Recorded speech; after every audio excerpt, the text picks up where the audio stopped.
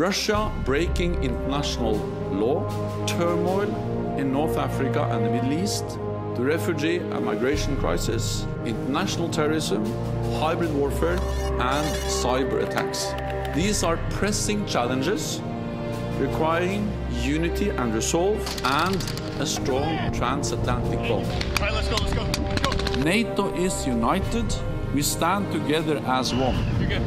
And an attack on one ally will be considered an attack against us all.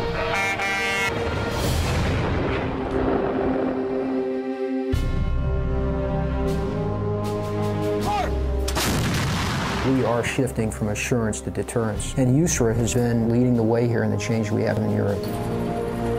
With the deployment of the 3rd Brigade Combat Team 4th Infantry Division is a visible sign of the continued U.S. commitment to peace and security on the continent of Europe.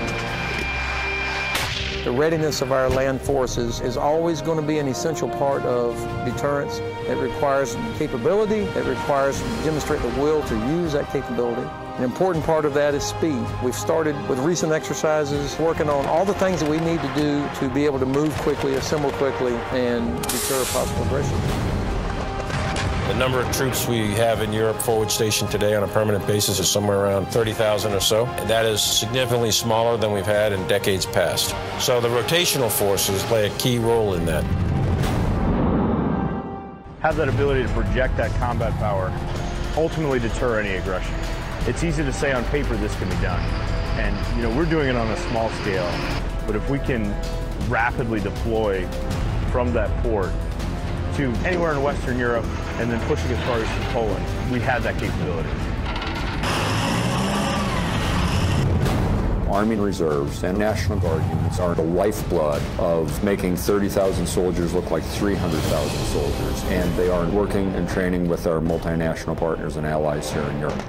And this is the way we're going to fight conflicts in the future. So if we're going to fight this way, we need to train this way. How you build a relationship, it has to be founded on trust. And then we have to have continuity. And so the State Partnership Program, to me, provides those two things when we're trying to build long-term relationships. We know that we need each other, but we know also that we can rely on each other. We've experienced that in many missions where we have been working and fighting shoulder by shoulder.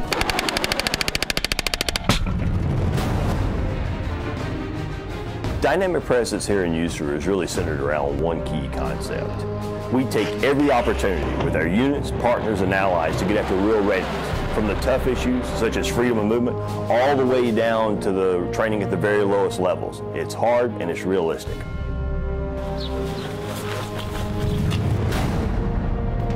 It is critically important that our junior leaders be able to work with our allies and our partners to practice their trade, to excel beyond what they consider to be their capabilities, because we challenge them at every turn to be leaders. Right now, we're proving a capability that through our readiness, we can work hand in hand with our allies, ready to execute an operation. We're an actual representation of the U.S. Army, and the guys understand that, and we're here and ready to go.